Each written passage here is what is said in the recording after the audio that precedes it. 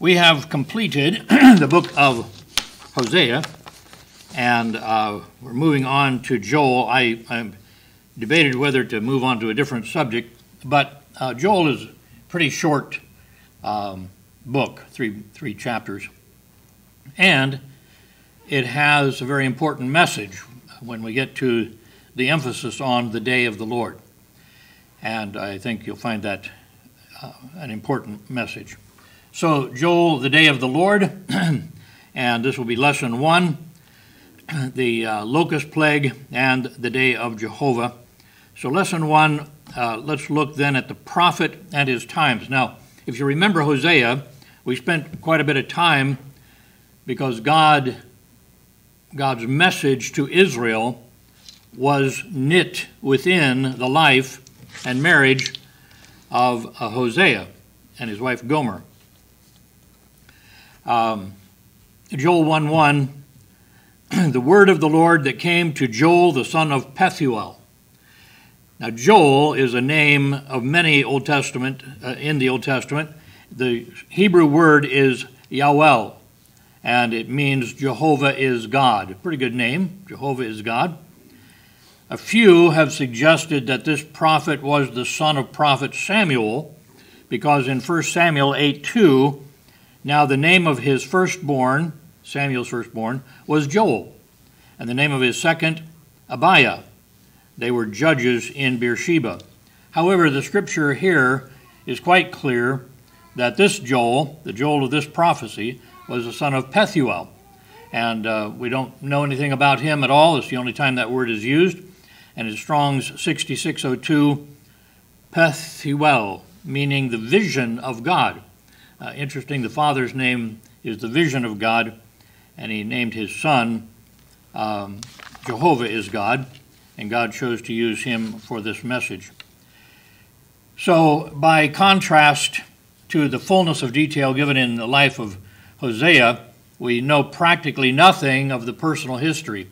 There's a message in that, if you stop to think about it, that unlike the celebrity preachers that we hear of today, the thing that was important about Joel is the message that God gave him. That the message was important, and he was fulfilling a very important role. But that was not because he was important. God used him and used him well. We find his prophecy quoted in the New Testament. Apostle Peter talks about that on the day of Pentecost. But we'll get into that. From the prophecy itself, we may gather that he was a prophet of Judah, the southern kingdom, that he probably prophesied in Jerusalem because he makes note several times to the sanctuary in Jerusalem, noticing this in Joel 1:9 and then 13 and 14. The meat offering and the drink offering is cut off from the house of the Lord. The priests, the Lord's ministers, mourn. Gird yourselves and lament, ye priests, howl, ye ministers of the altar. Come, lie all night in sackcloth, ye ministers of my God. For the meat offering and the drink offering is withholden from the house of your God. Sanctify ye a fast, call a solemn assembly, gather the elders and all the inhabitants of the land into the house of the Lord your God, and cry unto the Lord. So here often the repeated reference to the house of God does indicate that he's probably right there in Jerusalem. The idea of this, and then Joel 2:15, blow the trumpet in Zion. Zion is the mountain upon which Jerusalem is built and where the temple was. Sanctify a fast, call a solemn assembly. All of this is something that you would do gathering around the temple. We think that probably Joel was one of the earlier of the minor prophets because we find that Amos, coming later, seems to quote him. Not a significant quote, but the passage that we're looking at is Joel 3, verse 16 and 18. In verse 16, the Lord shall also roar out of Zion and utter his voice from Jerusalem. I put that in bold that you remember that. He goes on to say, and the heavens and the earth shall shake, but the Lord will be the hope, or the place of repair, the harbor. You got an extra thing in there. Where's that, harbor? No, it didn't go there. Okay.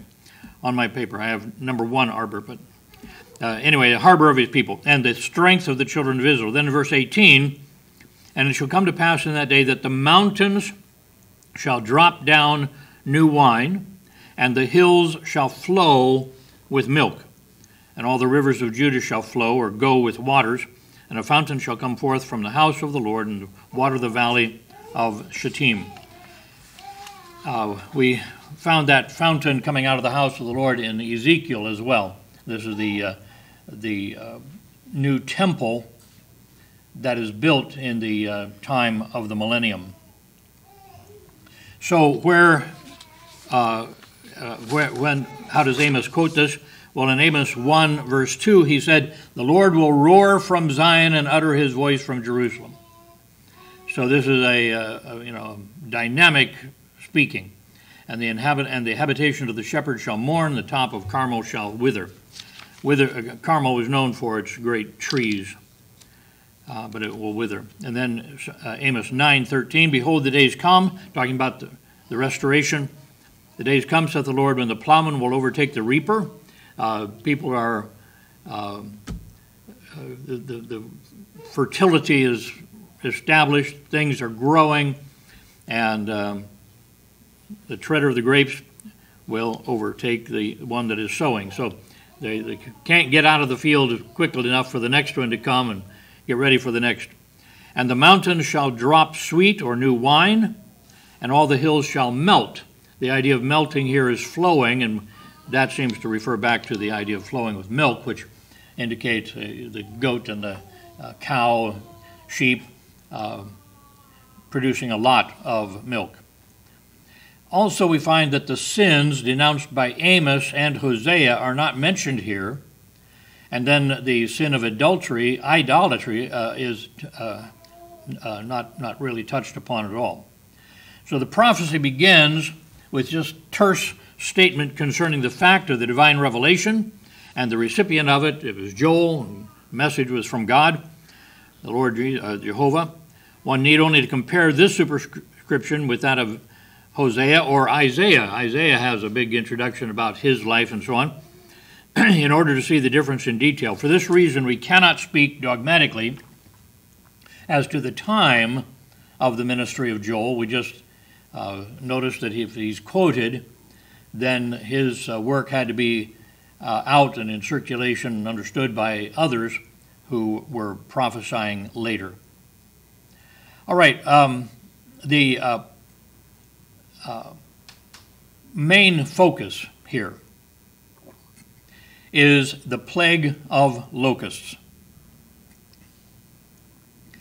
Now, any Old Testament prophet, you're going to find a lot of people who just rejoice in saying, well, that makes me think of this. And so they start interpreting the Old Testament in a symbolic way. Now, God does use, and the prophets were commanded to use symbolism, but it's always spelled out. It's always explained. It's not left for the reader to just make up what he thinks it means. You study it, and you read it enough, and you begin to recognize, in fact, what he's talking about. So we'll find here there's a difference of opinion among students of the book as to whether the first part of the book is to be taken as a literal locust plague or to be understood allegorically, that is, figuratively, of some future judgment. But here's where we stand on this thing. There are no hints in the text itself that the prophet is using an allegory. And God does that. He signals that this is a symbolism, see? So he doesn't do it here, so we must decide for a literal view. So what we're looking at is an actual locust plague that had devastated the land. And it's a plague because it is one swarm after another. You have one plague of locusts, and that's bad enough. But then you can recover. But here we have one after the other. So the picture given in the prophecy of the locusts, we recognize it is true to the manner of action, the results of their blighting invasions. Notice, number one, the disappearance of the vegetation in the fields. These, millions of these things land and just eat, and then the whole field of vegetation is gone. The eating of the bark of woody plants together with the roots under the ground. They're known to do this. Three, their swarms darkening the sun, their compact march in military manner. It's like they land and then just take a step and eat, take a step and eat. Four, the wind-like noise of their movements. Those wings, big wings. Locusts can be this big, or bigger probably. But the wings make a sound, and you multiply it by the millions, and you can hear it. And then, actually, and how creepy would this be, the munching sounds accompanying their eating, the crunching of the crops. So all of this, we have the records of locust plagues in regular history. The comment here is, was there ever the like? Does anybody, do you old people remember anything like this, or did you ever hear of anything from the people that are old in your eyes, you see? Old age is about 15 years older than you. That's how you can figure that out. Joel 1, verses 2 and 3. Hear this, ye old men, and give ear, all you inhabitants of the land. Hath this been in your days, or even in the days of your fathers? Tell ye your children of it, and let your children tell their children, and their children another generation. This is a thing so singular that is not to be forgotten. People talking about this, climate change now. They gave up trying to prove global warming, so now it's colder or hotter, so it's changed. And the weatherman keeping records will say, yes, it's very cold. The coldest was 1968, So I don't know whether it's getting warmer or colder or whatever. So the prophet calls upon the old men especially to recall whether they have known any visitation in their time or in that of their predecessors, similar to the locust plague, which has devastated the land by successive swarms of the locusts. There was no parallel to this judgment, and this is clear by the prophet's words that this was no accident, that this agricultural society was answering for their sins. And there was no memory by anybody living at the time of the prophet. They were to pass the story of it from generation to generation because of the severity of the destruction. And this was the warning then, you see. Thus is the unprecedented character of the calamity vividly brought before us. It had never occurred on this wise before. Joel 1, verse 4, that which the palmer worm hath left, and the Hebrew literally is the residue of the palmer worm, hath the locust eaten, and that which the locust hath left hath the cankerworm eaten, and that which the cankerworm hath left hath the caterpillar eaten. So some have interpreted, the first time I ever heard somebody discussing this, they told me that this was when the locusts come and they feed and then they lay the eggs and then the eggs grow, and it was this series like that. So some have interpreted the four names as either four types, different kinds of locusts, or four stages of growth in the case of one locust. But looking at the language, the prophet uses the common word for locust, as we translated it, locust there, the King James, and then gives three poetic equivalents. So neither of these views is tenable. He was talking about the same locust, but he's calling them by different words. The names literally are the gnawer, the one who gnaws, the swarmer or multiplier, that's what the locust is, the licker, That's licking, not drinking. And the consumer or devourer, this last one. So the verse would read, the residue of the gnawer hath the swarmer eaten, that which the swarmer hath left hath the licker eaten, and that which the licker hath left hath the devourer eaten. So this is the picture. It's a poetic way of saying that they just kept coming. When you thought, well, at least we have something left over, no, not going to happen. Now, and why does he say it that way? Well, what the prophet means to convey is this: in the successive swarms of the locusts, what one portion of them left, the other portion is devoured.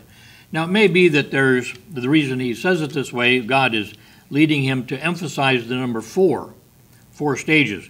We see this happening, the number 4, in matter of judgments.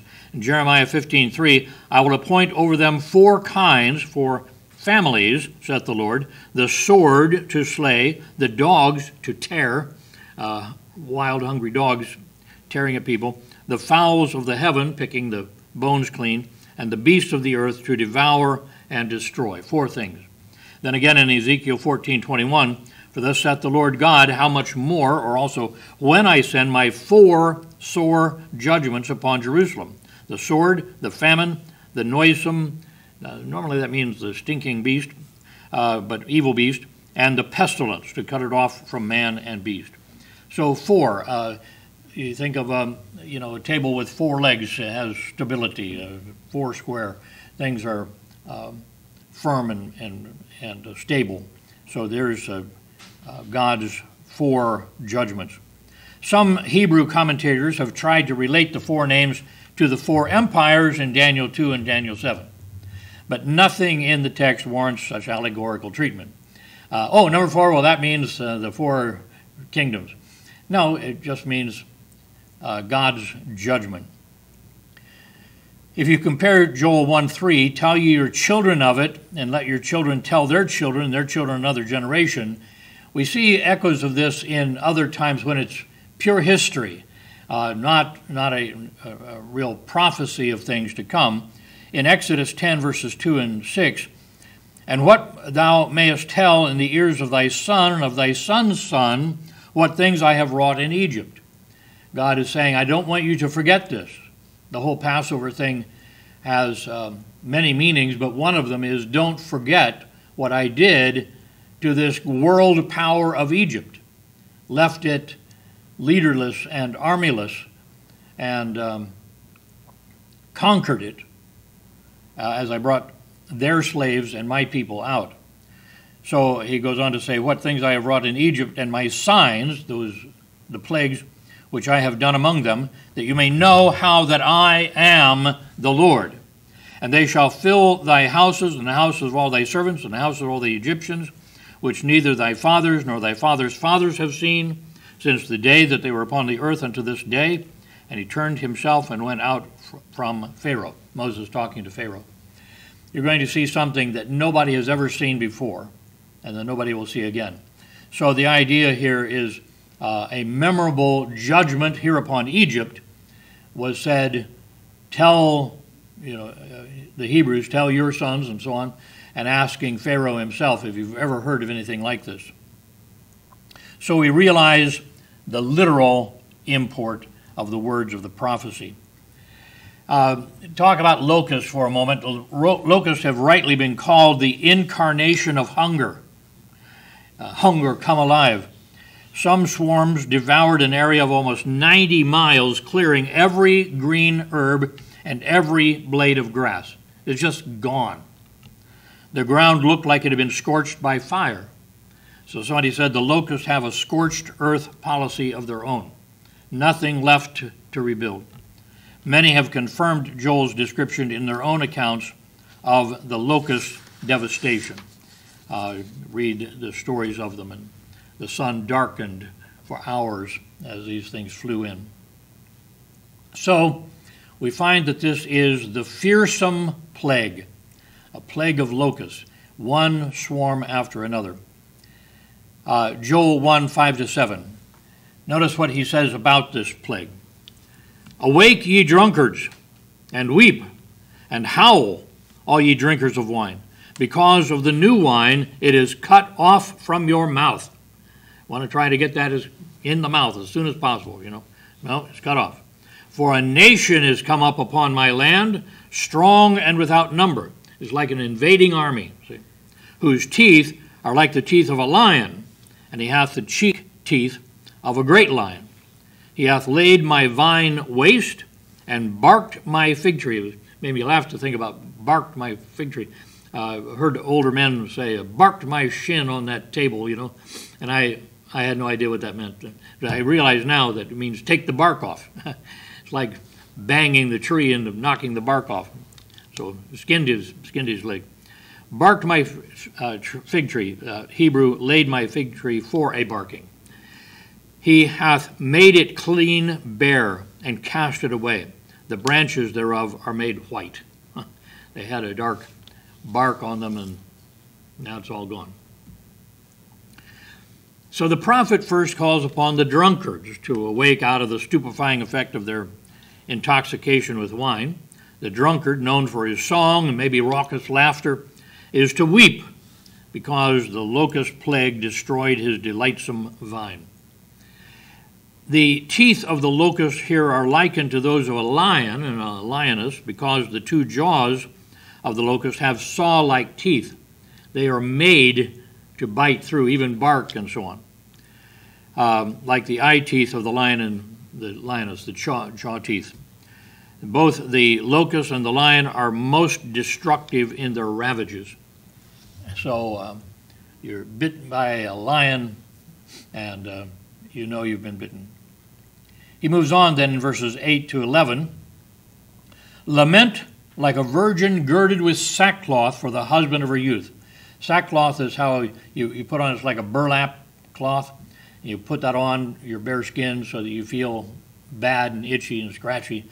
And this is when you show yourself to be feeling as bad on the outside as you feel on the inside because her husband has died. And this is a virgin who evidently the husband is betrothed, but they weren't married.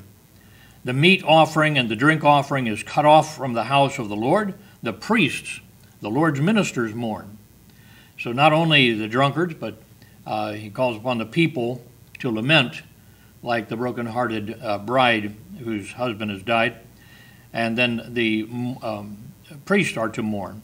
The field is wasted, the land mourneth, for the corn, here the word for grain, is wasted. The new wine is dried up, the oil languisheth. That would be the olive oil. Be ye ashamed, O ye husbandmen, you who are trying to keep the flowers growing and the trees producing fruit. Howl, O ye vine dressers, all the grapes are gone. For the wheat and for the barley, because the harvest of the field is perished.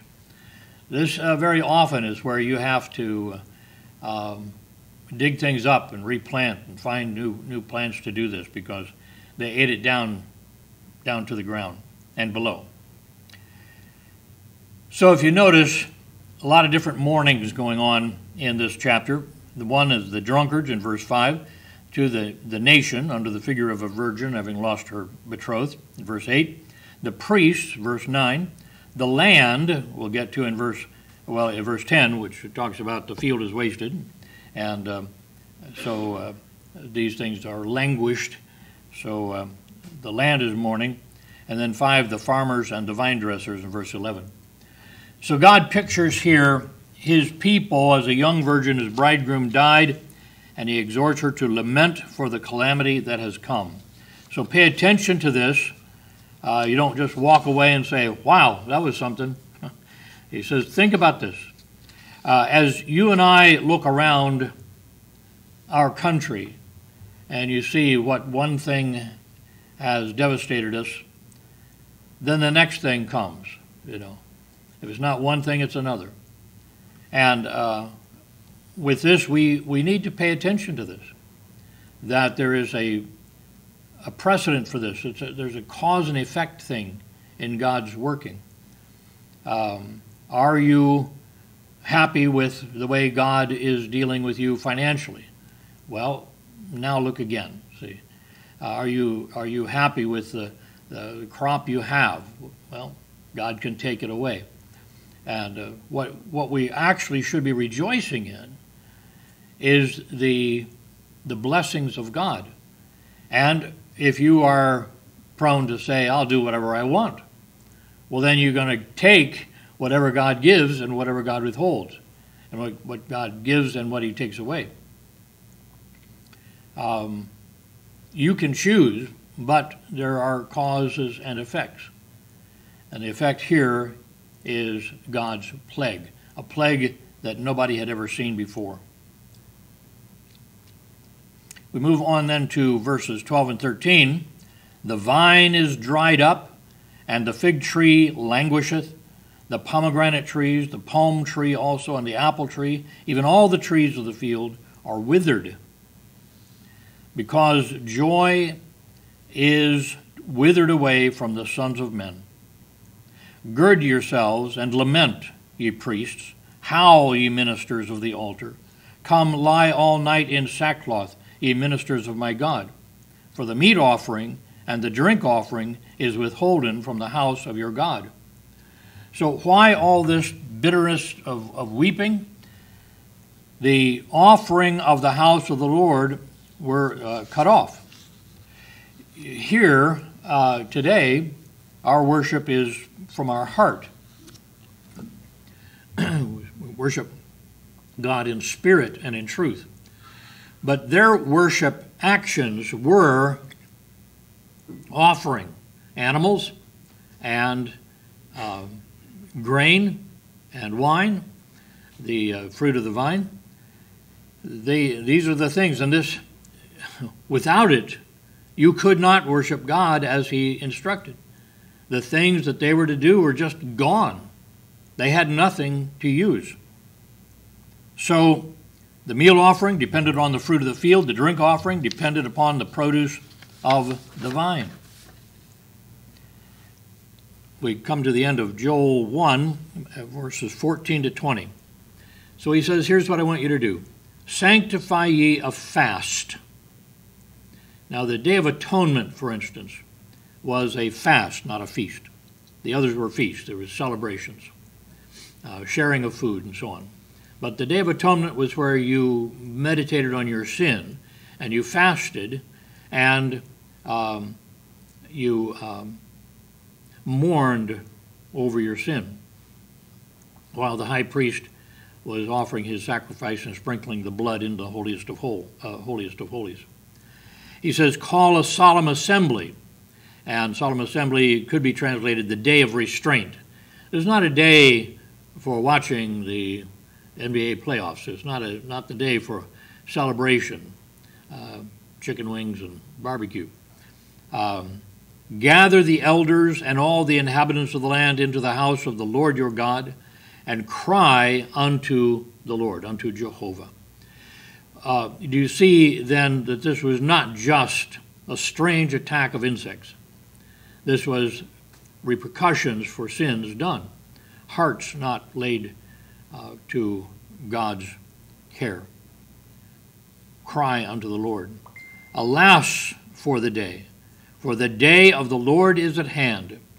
Now, let me just take a moment here to talk about this phrase, the day of the Lord. I kind of grew up reading the works that said, here we find that the day is allegory for the entire 7 years of tribulation. The more I've studied this, the more I recognize that it's really better to look at this for what it says rather than what they say it says. And I believe that this is the day of Jehovah. As he's using it here, he's saying this is the day of judgment. God has come to judge, and he's going to use this to refer to the tribulation period. But I want you to think of this. The biblical way of looking at this is that the day of the Lord is when Christ returns and brings the judgment upon the sin of the earth. Now, what leads up to it are the 7 years of tribulation. Then he comes, and it follows from after that, he establishes the millennial kingdom, actually building his temple and establishing his kingdom there in Jerusalem. And then following that for the 1,000 years will be the millennial kingdom. So the 7 years of tribulation, the 1,000 years of the kingdom, have, right at the dividing spot, the day of the Lord. And that day is the day of judgment. Now, that day of judgment then is taken to see what comes before it and what comes after it. And so the references are logical. But this is the day. This is the day when the judgment has come. So that's the emphasis here. The day of the Lord is at hand. As a destruction from the Almighty shall it come. Is not the meat cut off before our eyes? Yea, joy and gladness from the house of God has been cut off. The seed, the grains, is rotten under their clods. The garners are laid desolate, where you gather the grain together, the silos. The barns are broken down, for the corn or the grain is withered. How do the beasts groan? There's nothing to feed the animals. The herds of cattle are perplexed, because they have no pasture. Where am I supposed to go eat, see? Yea, the flocks of sheep are made desolate. They were dying off. O Lord, to thee will I cry. The prophet inspires people to do the same. For the fire hath devoured the pastures or habitations of the wilderness. This is that fire, that scorched earth policy of the locust. Like a fire came through and left it blackened. And the flame hath burned all the trees of the field. The beasts of the field cry also unto thee, for the rivers of waters are dried up. And the fire hath devoured the pastures of the wilderness. So one domino effect affects the other. So desolation touched everything. Here he lists the field, the grain, the vine, the olive tree, the wheat, the barley, the fig tree, the pomegranate tree, the palm tree, the apple tree, all the trees. In short, everything had undergone the blighting effect of the locust scourge. No wonder the priests of the Lord gave themselves to mourning. The desolation affected even the worship of God's house. Let's consider then what ravages sin can introduce into every realm of life. We're seeing now this new plague of monkeypox. I found it just interesting that the leaders are saying, "Oh, we don't want to call it monkeypox." They're afraid it's going to offend the monkeys. I think they don't want the monkeys to have a bad rap on this thing. So they're going to call it MPX or something, CX, and just turn it down to initials. So the monkeys go along being happy. But it's spread through homosexual relationships, like the beginning of the AIDS virus and HIV. On this month of Pride celebration, by the way, the fact comes out that the diseases are being spread by the very thing that they're celebrating. And the foolishness of it all is that we're being told that love, love, love, it's all about love. I have news for you. This is not about love. I am to love the men of this church and the women of this church. That's God's goal for me. This isn't about love. This is about having sex. Let's just be clear. This is what we're talking about. What's love got to do with it, somebody asked. What ravages sin can introduce into every realm of life. No greater catastrophe in the spiritual and religious sphere could have overtaken them. This meant practically the setting aside of the covenant relationship between God and his people. However, we need to recognize that if the plague set aside their relationship to God, it did not annul it. We're not talking here, the old Reformed guys always want to point out that this is one of the reasons why God turned his back on Israel and won't have anything to do with them. Well, that's not true. And Paul clears that up. Has God forsaken Israel? God forbid, he says. No. But the promise of their salvation will come with the day of the Lord. When his return, they'll see him and repent, and the entire nation will turn to him. All right, well, lesson 1 deals with chapter 1, and we finished it early, so I think this will be probably a three-lesson thing, or I might find more in chapter 2, but we'll see. Our Father, you've given us an opportunity to look to your word and understand that the things that happen, the things that devastate the blessings that you have given, are not accidental, that they have come at your hand. You have allowed it to take away blessings that you have offered because the people have received the blessings but not honored you, have not given thanks to you, have not recognized that it was from your hand. Therefore, they have insulted your gifts of love.